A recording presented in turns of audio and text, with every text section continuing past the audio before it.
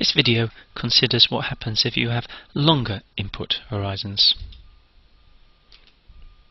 In the previous video then, we've demonstrated through a number of examples and simple argument that if you have an input horizon of 2, it improves on what you might get with an input horizon of 1, but it's not necessarily the best you can do. We've got similar conclusions with both nu equals 1 and nu equals 2. That is, in general, if you had low output horizons, the optimization does not reflect enough of the predicted behavior to be meaningful, so that's something you can't do. If you had high output horizons, the steady state error dominates J, and thus the steady state prediction tends to go to the correct value, and then you've only got 1 degree of freedom left in order to optimize the rest of the behavior, and that's why in many cases nu equals 2 was insufficient to give good predictions. If you've got systems with undesirable open loop dynamics, and that could be an unstable process or oscillation or something like that, then nu equals 2 is often insufficient in terms of the flexibility it gives you to shape the trajectories to give you the predictions that you want. So what we're going to do in this video is we're going to say, okay, let's look at what happens with several different possibilities for nu, and we'll look at them all simultaneously so we can get an idea of whether there's a pattern and some generic understanding or insight. Just a reminder that we're assuming that the feed forward is a constant. Here's the first example then, and you'll notice what we've done is we've overlaid the responses for a number of different values of nu.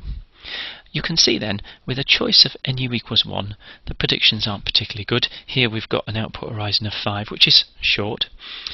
If we choose nu equals 2, things are better.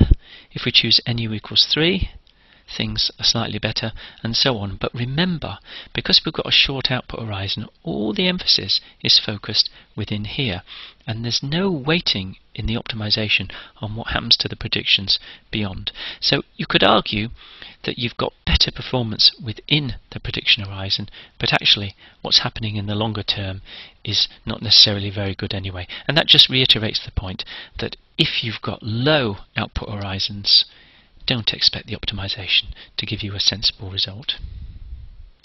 I've extended the output horizon then here so that we can get a better view on what happens as you change the control horizon. And here you can see fairly clearly if nu equals 1, performance isn't too good. But once you get to nu equals 2 and above, the predictions aren't too bad. And what I've said is once you get above 3 or above, you tend to find that the predictions are almost the same. They're obviously not exactly the same, but they are fairly similar. And therefore, you can see that as long as I choose nu greater than or equal to 3, I'm likely to get fairly good predictions, and therefore my optimization is likely to be fairly well posed. If you look at the inputs that you're getting for this system, again you'll see nu equals 1, this prediction, nu equals 2, this prediction, but once you get to nu equals 3, 4, 5, you see that the first few values are pretty constant, and therefore increasing nu beyond that value makes little difference. Just to show you the final thing then, what we've said is you can want to check for whether your optimization makes sense is you overlay the optimized open loop prediction with the closed loop behavior that results. And if the two are similar, you're confident that your optimization made sense. If the two differ, then it means you keep changing your mind, and therefore your optimization wasn't very well posed. And here you can see with the choice of ny equals 20 and nu equals 5, it's very difficult to spot a difference between the optimized prediction and the closed loop behavior that's resulted, and therefore I can be confident that my optimization is well posed and is going to give me robust and sensible results. Let's look at a second example then. Example 2, you'll remember, has a non-minimum phase characteristic. And again, for completeness here, I've started by just doing ny equals 5.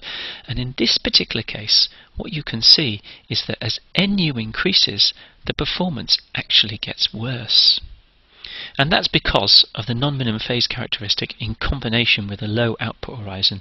And you can sit down and look at it and you can say, I understand why it makes things worse. So I'm not going to dwell on that because we know the output horizons shouldn't be short. If I choose the output horizon to be longer, so here let's take it to be something like 20, then you can see that as I increase NU, the performance gets better. So the predicted performance gets better and better as I increase NU. And you'll notice here that once I get to about NU equals 5, I'm not expecting much improvement in performance in beyond. You'll see within the prediction horizon, it's got a nice shape, it gets to the steady state, and there's only a very small offset beyond the prediction horizon. And you'll see what I've summarized at the bottom. Although NU equals 5 is clearly the best result here, you could make an argument that once you got above about 3, the predictions are reasonably constant. Here's the inputs, just if you wanted to look at them. And again, you notice with NU equals 1, you've got that. With NU equals 2, you've got that one. But once you got to NU equals 3, 4, and 5, the critical thing is the first control move was the same in all cases, and therefore once you introduce feedback, you'll find out that the closed loop responses are not a lot different whether you use NU equals 3, 4 or 5, even though you can see a more obvious difference in the open loop predictions. If I plot now the closed loop, and here I've gone a bit to town here, I've said I'm going to choose an output horizon of 25, an input horizon of 6, and you can see that the optimized predictions and the closed loop behavior that results are almost identical.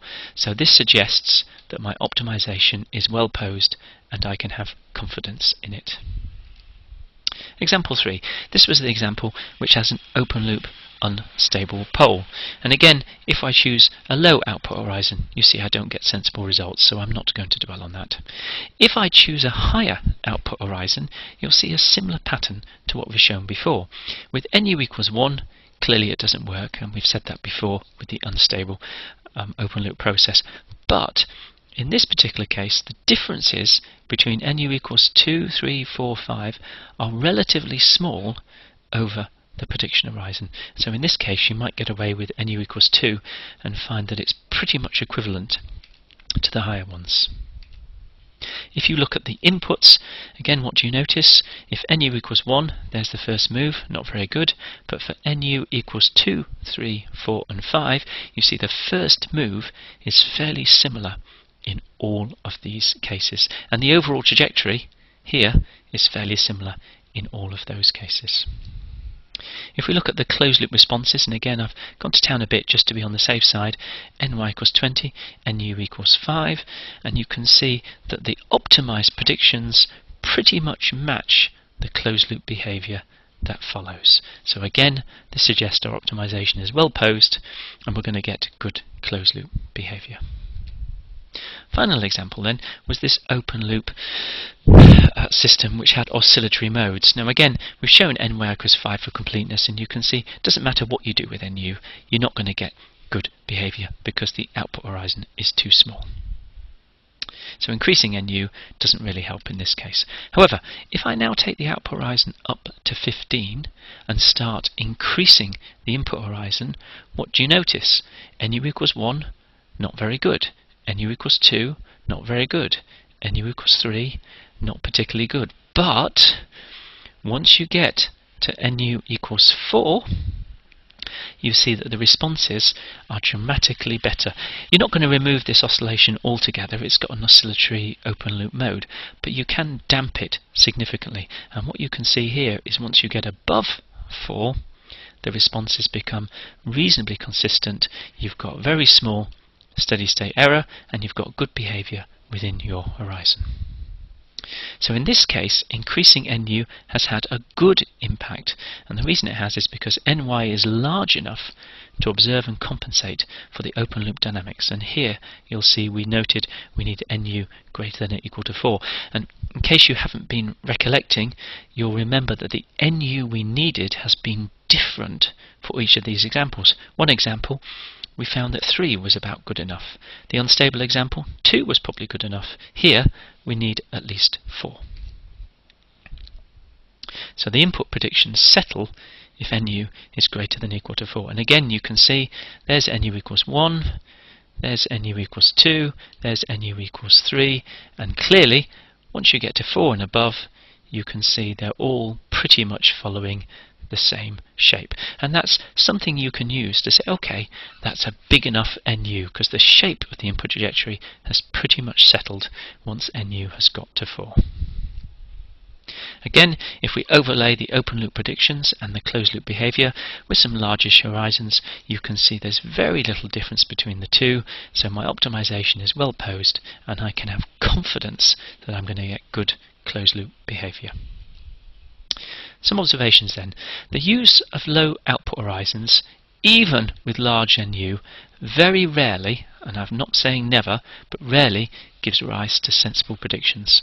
The optimization results from such a scenario cannot usually be trusted and should be avoided. So basically what I'm saying is I wouldn't ever use a low output horizon because I wouldn't be able to trust it. If you have a long output horizon and you combine this with a larger input horizon, you get better predicted performance, and generally speaking, if you've got good performance both within the horizon window and beyond, this is an indicator of a well-posed optimization. And you'll notice we've made the caveat that if you've got an unstable open loop process, you have to be careful. The examples shown here have shown that the first input value, the differences in it were minimal if NU was around 3 or greater. Now, I'm being simplistic there, and we're going to go back into this in the next video, but often a value of NU around 3 is good enough to give you enough flexibility in the predictions in order to get the predictions to be close to the behavior you really want. However, occasionally you might need a higher NU, and we'll give you some examples in the next video, and you will ultimately have to do some trial and error to identify how big does NU need to be. We haven't yet looked at the impact of changing the weights on the input. We did indicate that slightly in the previous video, so the next video is going to look at this in more detail and try and draw everything together and say, how do we come up with a choice of output horizon, input horizon and weights that mutually work together to give us a well-posed prediction.